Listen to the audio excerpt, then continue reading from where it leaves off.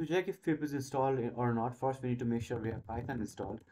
Now, as you can see, Python is installed and the version is 3.12. If you are getting an error that says command Python not found, but you are certain you have Python installed, that means Python is not added to path in environment variable. So check the link in the description, you'll see how you can do that. Now, if you can see the Python version when you type this command, the V here is capital.